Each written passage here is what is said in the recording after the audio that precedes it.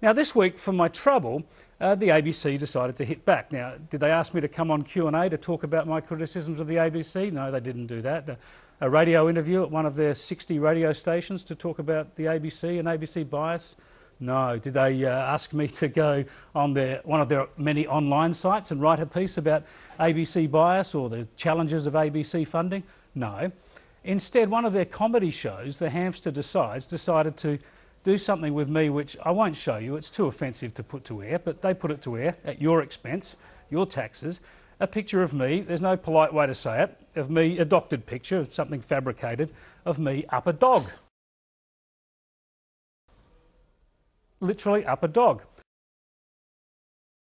This was supposed to be funny. I think it's quite extraordinary, and it kind of just proves my point. If my point is the ABC's lacks accountability, doesn't give us value for money, always attacks targets on the right, never attacks the left, there's your case in point. I've challenged them over their funding and bias. They show me up a dog. Look, they've had their fun with me. I take their point, and I will never criticise the ABC again. They have now silenced me.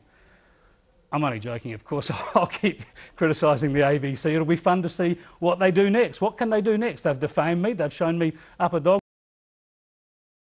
What will they do next? Well, next time I criticise the ABC? We'll see. Keep watching. Now watch Sky and I'll let you know what they do on the ABC next.